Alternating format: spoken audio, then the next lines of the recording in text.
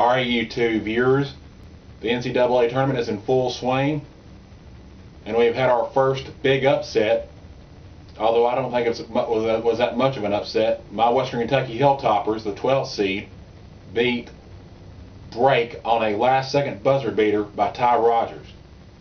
And you know how excited this makes me feel. That was an incredible game. I do not think that Western Kentucky should have ever been in that situation to begin with. But credit them, they battled back and won the game on a buzzer beater.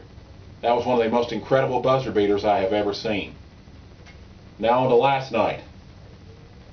Duke and Belmont. That was a closer game than a lot of people expected. But I'm really not that surprised Belmont gave Duke that tough of a game. I mean, Belmont's been to the last 3 NCAA tournaments, so they've had plenty of experience. And they really did a good job last night. Even though they didn't win, I believe this was a moral victory for Belmont. I know moral victories don't get you nowhere, but I really like the job that Rick Byrd did.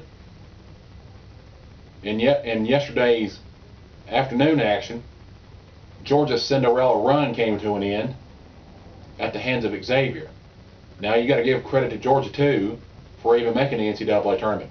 They could have rolled over and quit when they were at the lowest of lows during the regular season, but to give them credit, they did not do that. They stepped up and played. This is Kige Ramsey for YouTube Sports. Hope you enjoy the rest of the first round and the start of the second round tomorrow.